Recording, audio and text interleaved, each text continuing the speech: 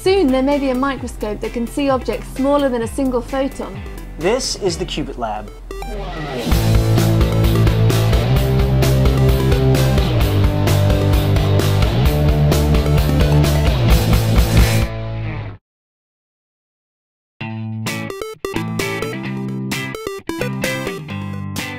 For many years it was believed that light was a wave. And that's true, but it's not just a wave. Light's also made of particles.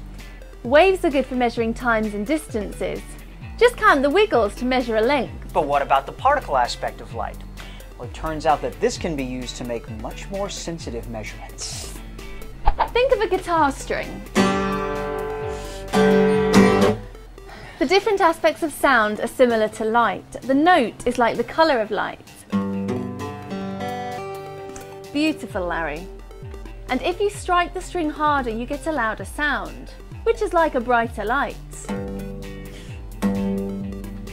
So what are the particles of light then? Well, these are like the harmonics of the string.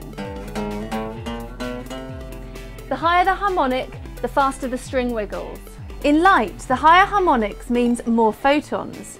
More photons wiggle faster than just one photon, so measuring length becomes much more accurate. More wiggles is like having a ruler with finer markings.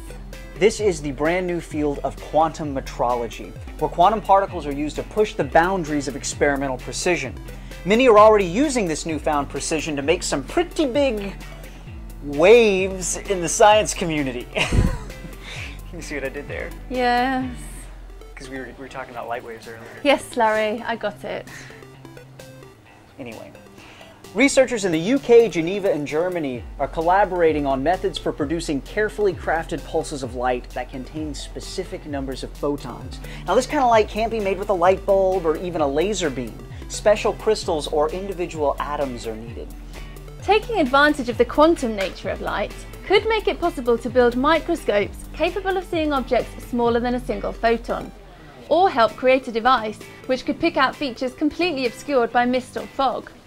In Louisiana in the United States, there's a 2.5-mile long detector which uses quantum metrology to detect vibrations smaller than the width of a single photon.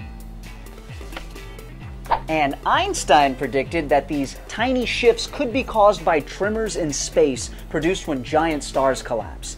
Now, detecting these gravitational waves could be one of the most demanding experiments ever conceived.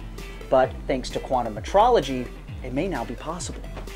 Quantum metrology opens up a whole new world of precision in measurement.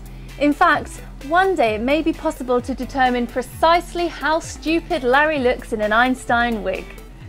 And that does it for us. I'm Larry. And I'm Larissa. And we'll see you next time.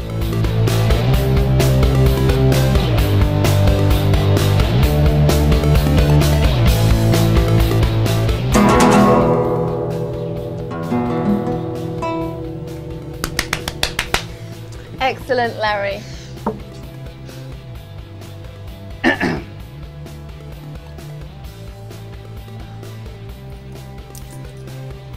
Thank you. Thank you.